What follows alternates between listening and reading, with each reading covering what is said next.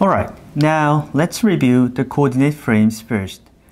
To express a position and or attitude of any kind of object, you need a coordinate frame, which an object can reference to.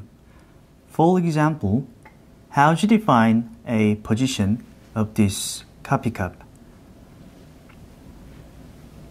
Maybe on top of a desk or 2 inches from a monitor. Right, things are all relative when it comes to express the position or attitude.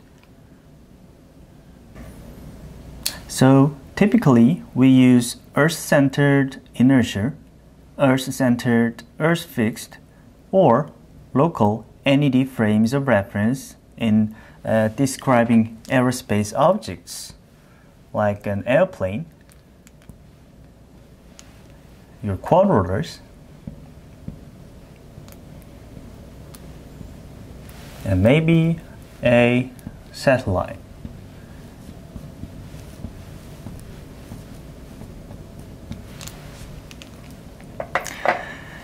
In modeling a quadrotor UAV, it is enough to use the local NED frame as our inertial frame of reference.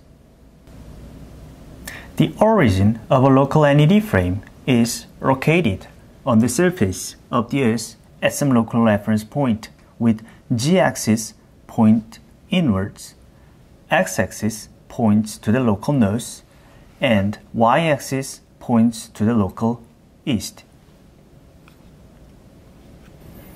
The simple local fixed tangent plane, flat Earth, is frequently used to the most short-term control analysis and designs.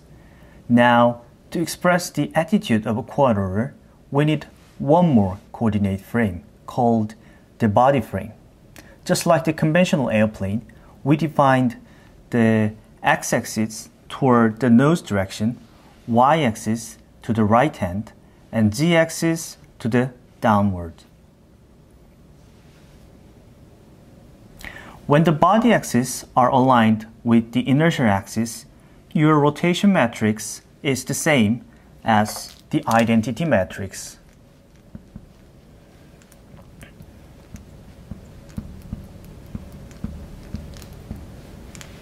Or your roll, pitch, and yaw angles are all zeros.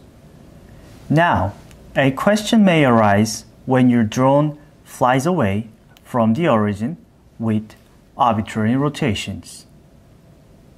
How do you express the attitude of the body in this case? Now, we need to start talk about coordinate transformations.